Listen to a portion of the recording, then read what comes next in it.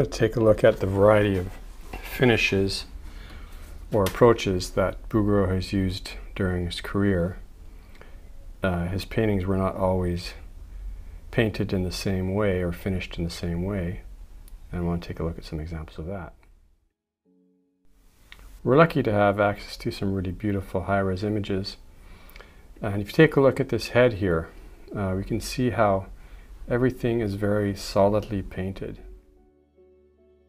You can see various thickness of paints. We can take a look at edges where he has it a bit softer.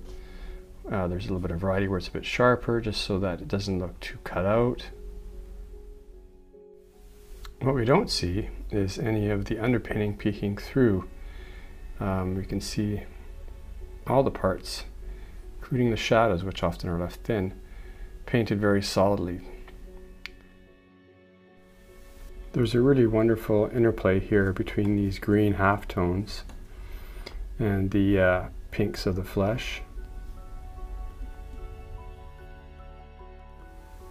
Then if we look at other paintings more towards the end of his career, such as this head here, you can see a variety of finishes, not just a solidly painted head, but we see the layering, we see some of the ground coming through, we see underpainting coming through, and it really activates the surface and makes it really interesting to look at.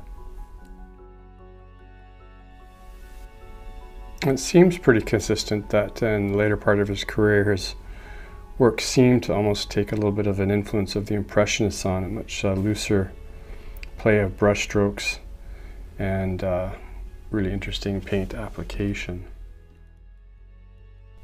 If we take a look here at the flesh on the painting here in the bottom right, it in a sense looks a little more lifelike than the painted flesh that we looked at a little bit earlier. You know, the splotchiness coming through is much more accurate than this kind of nice even finish.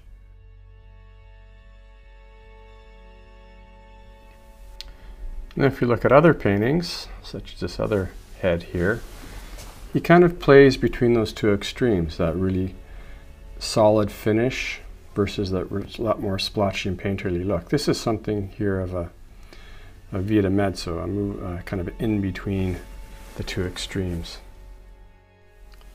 So this one is definitely over painted solidly, but not quite as smooth as the first head we looked at. This one has a little bit more sense of the splotchiness, but with a finer finish than the one on the right there.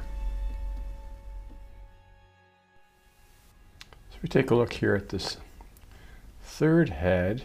We can see that it too is pretty solidly painted. And then if we take a closer look, it seems like he's gone over that solid underpainting or solid final painting and then patched in some colors over top. So in this particular piece, we don't really see much of the underpainting. We see the solid final painting or overpainting, and then on top of that is glazing and scumbling and patching of colors to get that patchy look.